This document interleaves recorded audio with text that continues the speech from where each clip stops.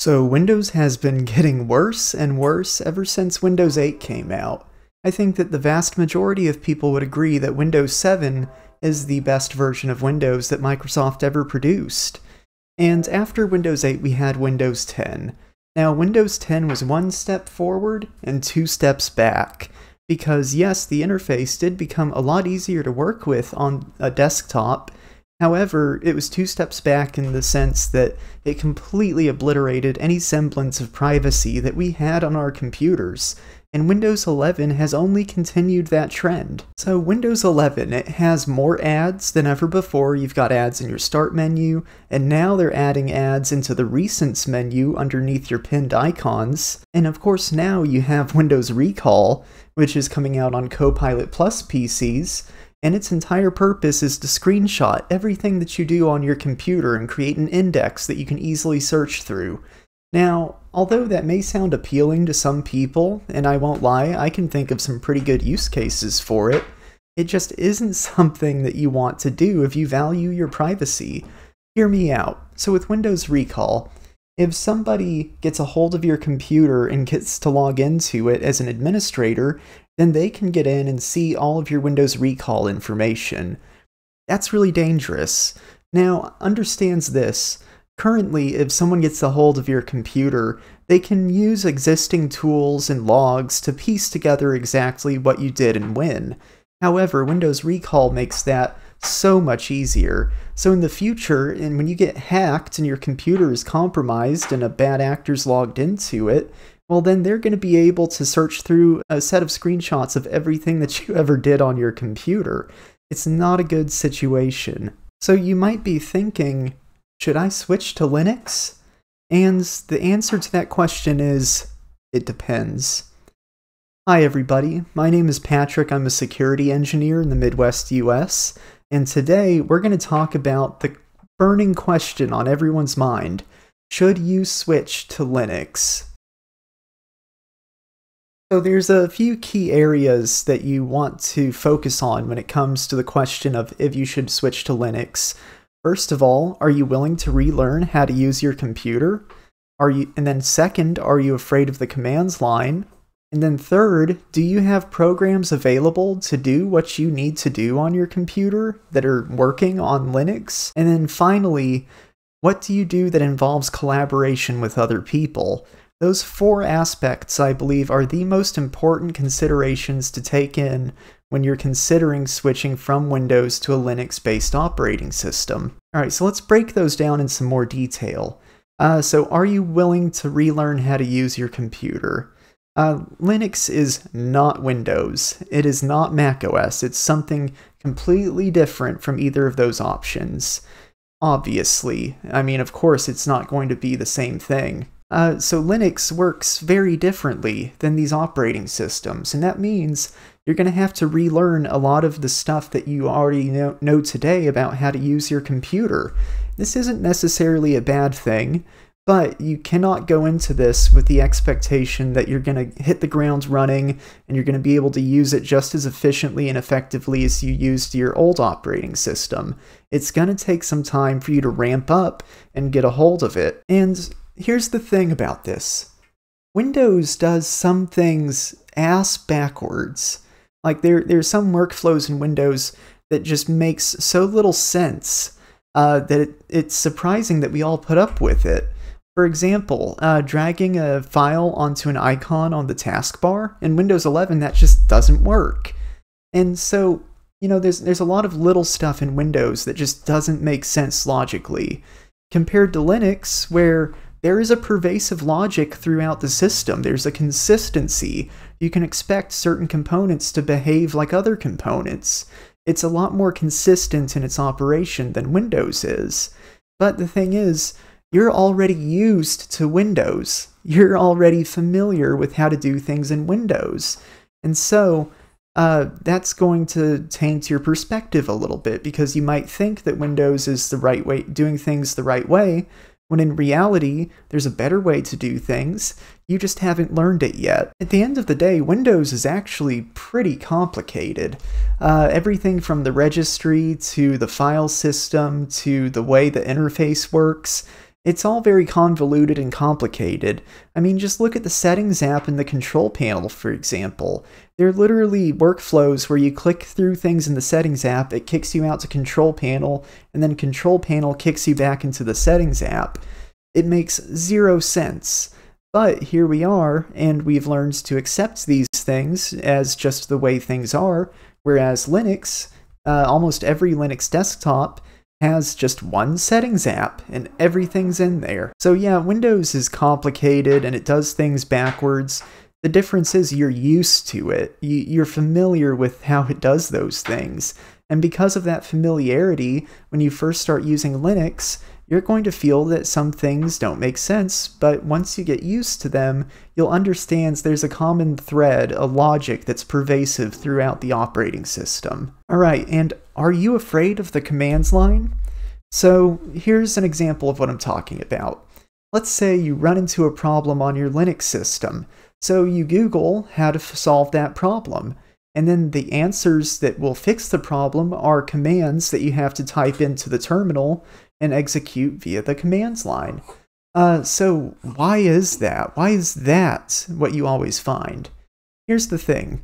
There are dozens, maybe even millions of Linux desktop flavors, and all of these different desktops have a totally different way of navigating them and accessing settings, etc. So here's the thing, the people who are fixing your problems, they can either write a dozen guides to show you how to use the graphical interface in each different desktop to solve your problem, or they can write one guide where they show you how to use the commands line to solve your problem, because the commands line, that text-based interface, is a consistent thread that is, again, pervasive throughout all the different flavors. So again, instead of writing 12 different articles, they can just write one article and have it be a fix for everybody who uses that family of distros. And also, the terminal is just a more effective way of interacting with a system. And if you're afraid of the commands line, I can promise you, it's a lot easier than you think. Just watch a couple tutorials, and if you're interested in me making one, let me know. I'd be happy to do that for you. But the terminal is much easier to interact with than you might think. It does have a little bit of a learning curve, but again, the reoccurring theme here is that there's logic to it. There's logic to it that just isn't present in PowerShell on Windows. Logic that isn't present on Windows, period. And also, depending on your graphical interface that you choose, the terminal is going to be required to do some things. But again, the terminal's not actually all that hard, and you shouldn't be afraid of it. For example, you're probably already familiar with a similar system, Google Search. Google Search is essentially a text-based interface. You type something into the box, you hit enter, and then it does something and gives you results. That's the same concept of how you would use a terminal. You type something into the commands line, you hit enter, it does something, and then it gives you results. So see, it's really not that complicated. And also, figuring out how to use the terminal will not only make you more effective on Linux, but it'll make you more effective on Windows and Mac OS too, because a lot of those commands and concepts carry through to those other operating systems. So even if you don't stick with Linux, well, now that you've learned how to use the commands line, and you can carry that back into Windows or your Mac, and be even more efficient than before. So it's really not a waste of time. It'll save you time in the long run, regardless of if you stick with Linux or not.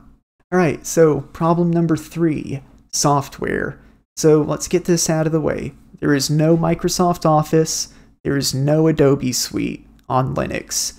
Those are the two biggest things that I see people saying are the main pain points, because people are so used to the Adobe Suite and so used to Microsoft Office that learning something new does not sound very appealing.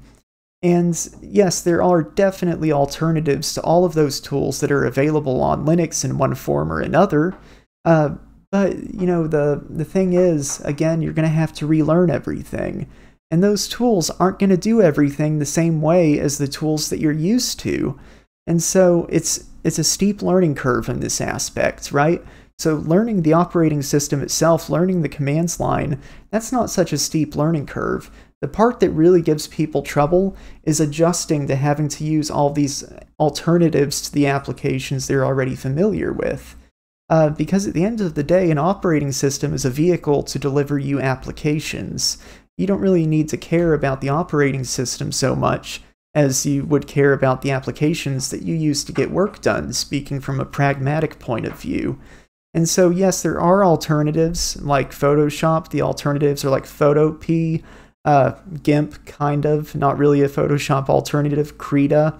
And then things like Adobe Audition, you have Audacity on Linux.